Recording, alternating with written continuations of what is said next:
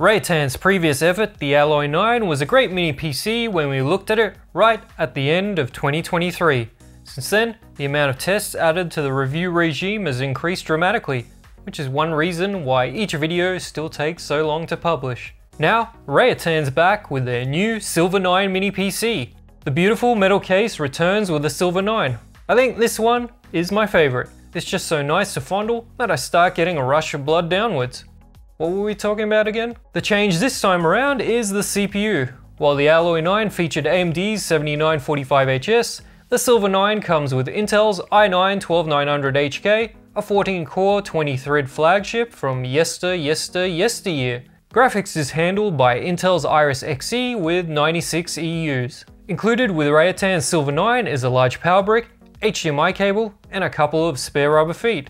On the official website, the Mini comes in at $389 for the 16GB RAM, 512GB SSD, or double both for $439. The Mini features a reset hole, 3.5mm audio jack, and dual USB 3 10GB on the front side. Inside it is a MediaTek Wi-Fi Bluetooth card. The back has a barrel jack power input, USB-C 10GB with support for power delivery and display using one USB-C cable. I tested it with my monitor and it worked fine.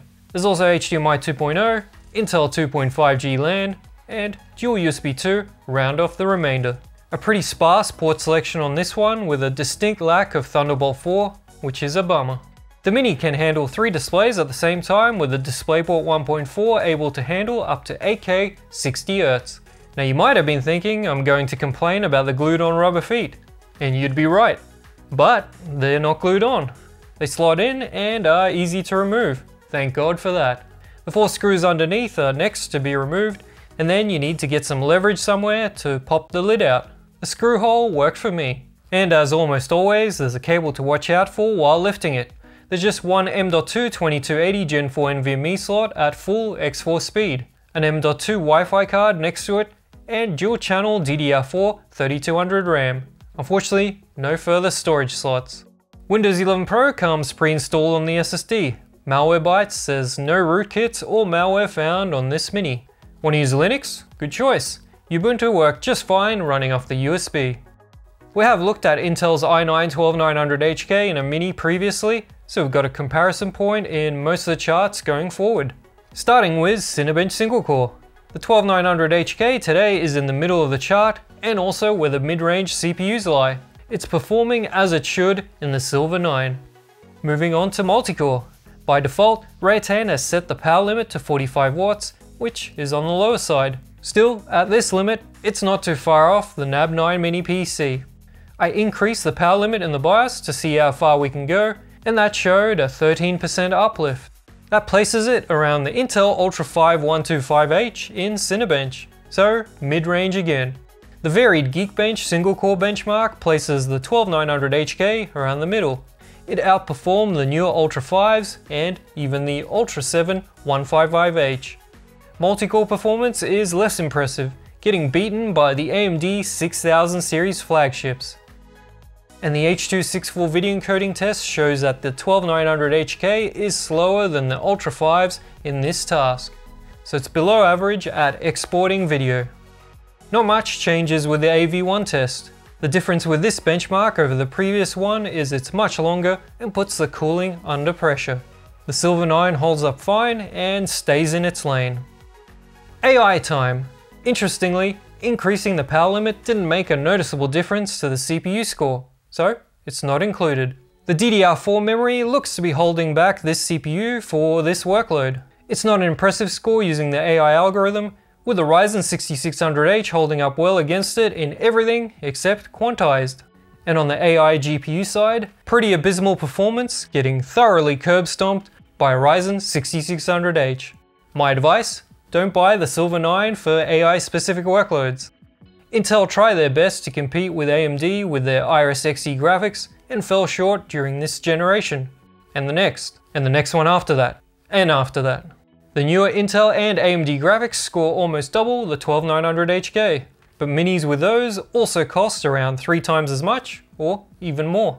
Positioning on the chart is similar with DX12 Time Spy, and similar with Steel Nomad Lite, which uses the latest DX12 graphics techniques.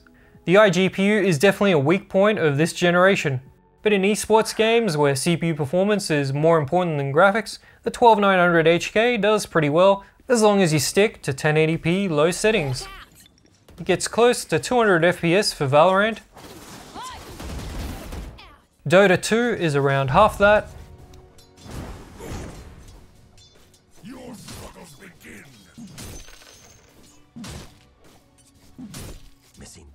Counter-Strike 2 drops below 70 FPS average.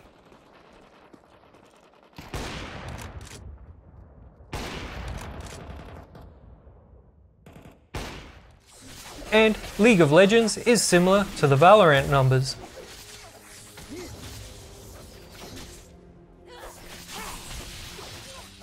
So those are okay, but in today's AAA gaming landscape, IRSXe doesn't do so well.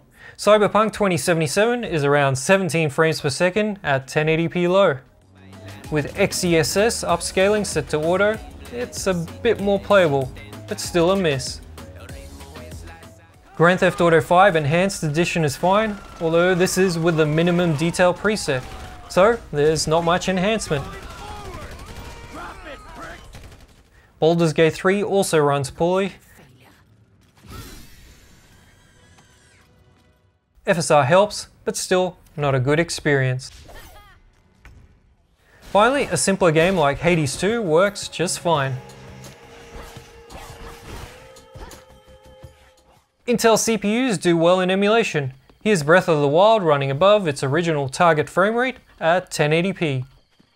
MotorStorm Pacific Rift on PS3 manages to hold a 30 FPS average, same as the PS3, but again at a higher resolution. So not a bad choice for those wanting to emulate games. The audio latency test with Cinebench running in the background passed with flying colors.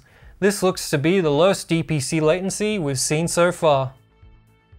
The Silver 9 also makes for a good video editing workstation thanks to Intel's excellent video decoder on the iGPU. It's much snappier during the editing process than the AMD Ryzen equivalents. But as we saw in the CPU video encoding benchmarks, export times won't be as quick as the newest CPUs. An SD card reader on the Mini would have been nice for the video editing side. Reatan Silver 9 came back with the highest 3D Mark storage score. Well done there. The drive temp maxed out at 59C, which is nothing to worry about. Bluetooth range is slightly below average at 3.5 meters or 11 feet.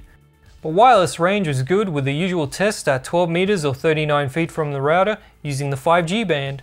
No connection issues or dropouts during a full esports game session. Idle power draw of 13 watts is on the high side, and same as the NAB 9 with the same CPU. Power draw is more impressive, a maximum of only 78 watts at default and 91 watts when increasing the power limit, which is much less than the NAB 9's maximum.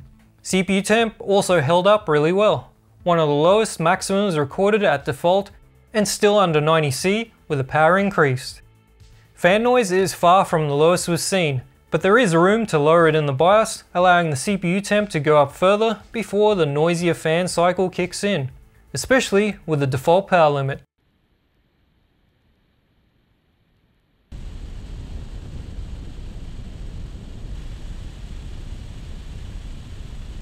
Reatan Silver 9 is a pretty compact mini PC and slightly below the average volume.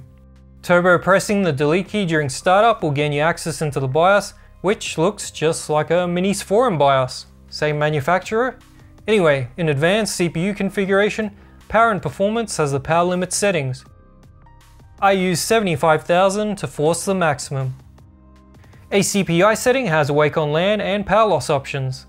Hardware monitor allows you to change the fan curve if you want less noise and allow the CPU to cook a little more. There's a memory overclocking option which does nothing. 3200 is the limit. That's all the stuff of interest in the BIOS. We've looked at the Reatan Silver 9 in great detail, now let's go over the pros and cons. I get to handle a lot of mini PCs on this channel, it's been hundreds over the years. This is probably the nicest metal finish and aesthetic design I've come across. Very well done. Cooling is good and able to keep the i9-12900HK under control.